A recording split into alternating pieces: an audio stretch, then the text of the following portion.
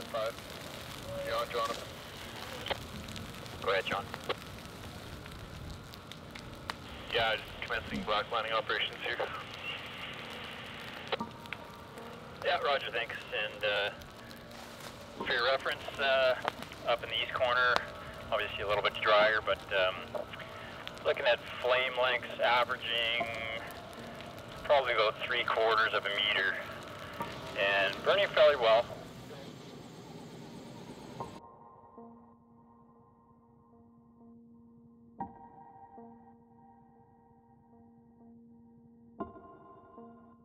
In the Slocan Valley here, we have a set of large watersheds, drainages, creek valleys, coming in from the east into the main valley.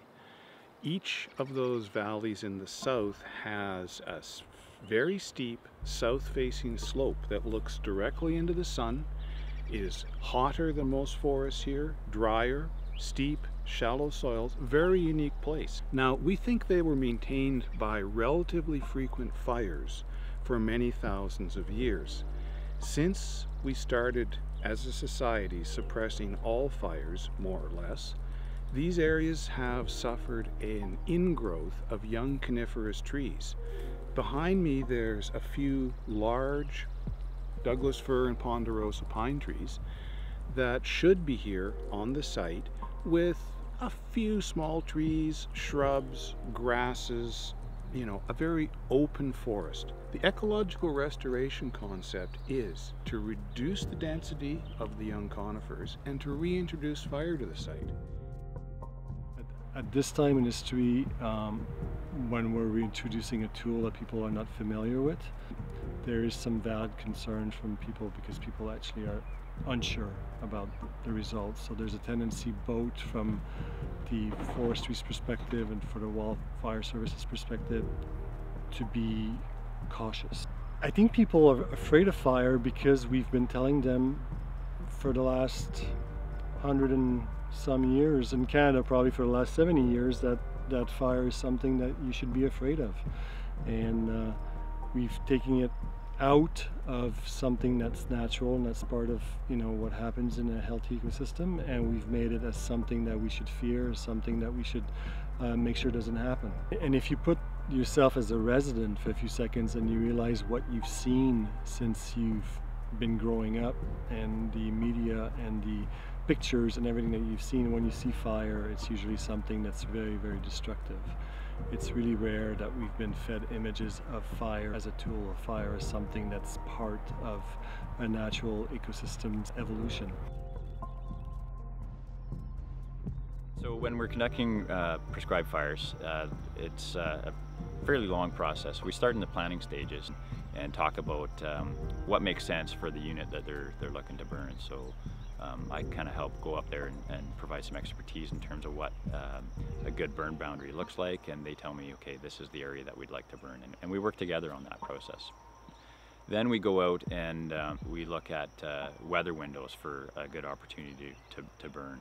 And once we have a little bit of a lead time and get a good idea when that weather pattern is going to set up, then we can actually start getting it ready for the actual burn. On the day of the burn, it generally starts by establishing a black line perimeter around the whole unit that is going to be burned. That means a strip that's been ignited by hand and burned to an established fire guard. It creates an area with no flammable fuels at that time, and when the fire moves up from below to that black line, it stops because we burned everything within the black line. It's a safety perimeter around the outside. After that black line was established, some of the interior of the burn was lit up with drip torches, and most of it was ignited using an aerial ignition system, which is the helicopter dropping small flammable spheres back and forth across the hillside in a pattern. And one of the general principles is that the unit gets ignited in strips. We don't want to start at the bottom and burn all the way to the top in one bite. We take A graduated approach, lighting back and forth across the hillside, so the fire only has 50 or 60 or 100 meters to run before it hits another previously burned area from the same day. And we can say, okay, situation's good, light another strip beneath them. This will be part of a strategic landscape level field break, and our fire behavior modeling and investigating fire movement paths in the valley said to us that fires tend to go right through this area. This site is supposed to burn on a regular basis.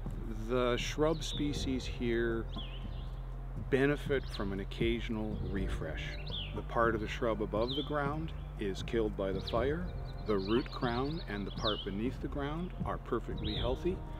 The fire does not penetrate deep into the soil, doesn't warm the soil very much, and regrowth and sprouting of young tender shrubs is almost immediate. That tender is very important. This is an important ungulate late winter range. They love eating the fresh growth from the last few years. We're about to create a veritable banquet for the deer and elk that inhabit this area in February, March, April. From a fuel management perspective, this work greatly reduces the fuel load on this site and will result in a much lower intensity, lower flame length, slower moving fire when this area burns in a wildfire. One thing that we're realizing as we enter climate change is pretty much everything here is going to experience a fire in the next century or so. It's when, not if.